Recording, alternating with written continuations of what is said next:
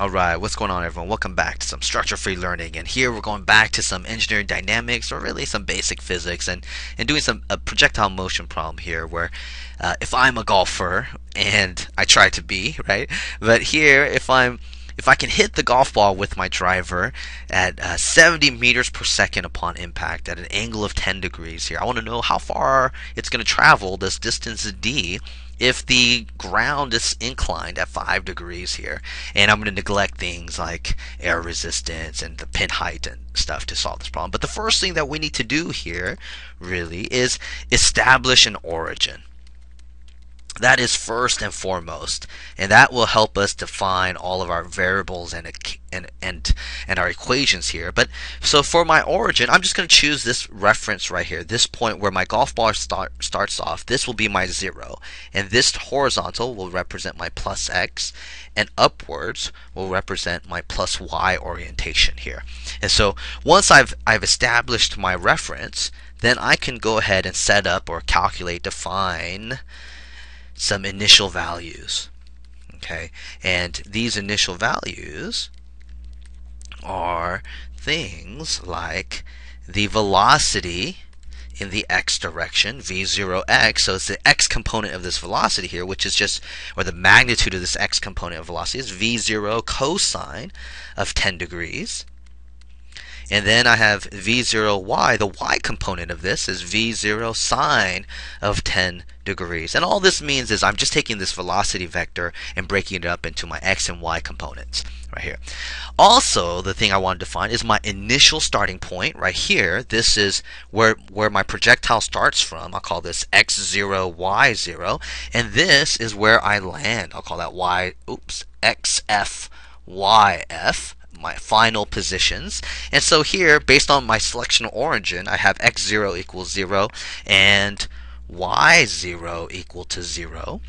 And here, based on the way that my ground is and everything, this whole thing right here, I want to define this distance d traveled in the xy components as well. And so if I were to look at this, I would say that the horizontal distance traveled is just this distance right here, and my vertical distance traveled is just this distance right here. And so you will see that here, this distance traveled right here is this yf, and this distance, horizontal distance traveled, is xf.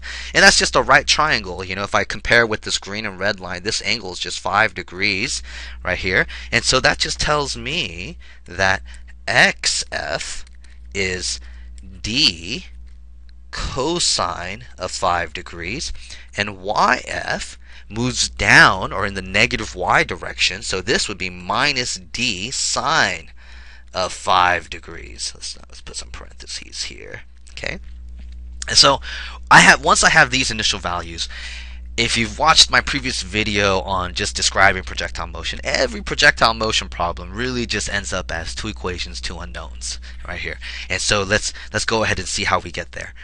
And so the thing I want to do now is look at the various directions of motion. There's only 2 directions of motion, either in the x or in the vertical motion, okay, horizontal and vertical motion. So let's take a look at, let's go horizontal motion first. So 1, 2, 3. Horizontal motion to the right is positive right here. And what I know about my horizontal motion is that my acceleration in the x direction is 0. I have no horizontal acceleration. That makes my velocity in the x constant, which is just the initial velocity, or the x component of initial velocity, which is v0 cosine of 10 degrees. But this still isn't the important thing. If I take another antiderivative, or integrate, if you will, I would get that my final x position is equal to x0 plus v0 xt. And here, this x0 is 0, and I have v0 xt already. So this just tells me if I substitute into some values here, I would get that this equation right here is this d cosine of 5 degrees.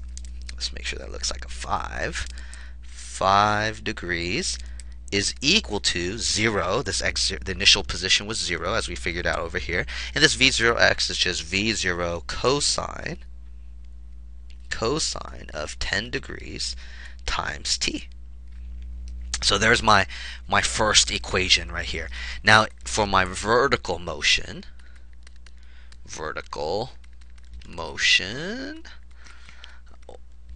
this is positive upwards, and my acceleration in the y is gravity. So that's a minus g. Has a, it's in the negative.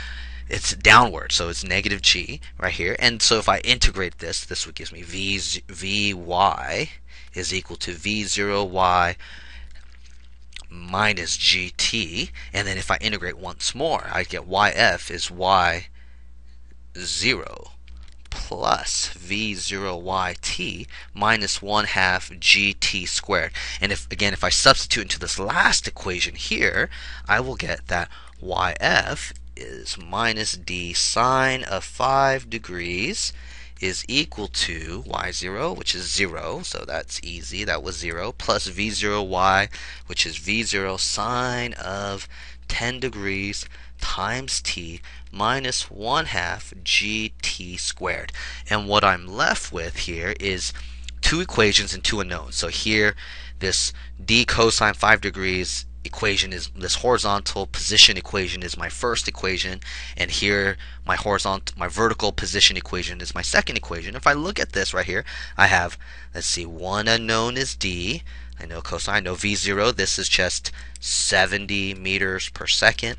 I know cosine of 10 degrees, obviously. And then this t is time is also an unknown. And if I look over here, I have d as my unknown. I know sine of 5 degrees. I know this is 70 meters per second. I know degrees. Here's my time again as an unknown. My g is 9.81 meters per second squared. And then here's time again. And I have essentially, now I have two equations, two unknowns. Yay! That means you can solve it just by chugging. So solve for t, substitute into here, and you'll get d. And the answers are d is equal to 256.58 meters, and t is equal to 3.708 seconds. Right here. Here are my answers and my dream of being able to drive a golf ball that far. But I guess the incline kind of helps. Anyway, I'll see you later. Hopefully that was helpful. See ya.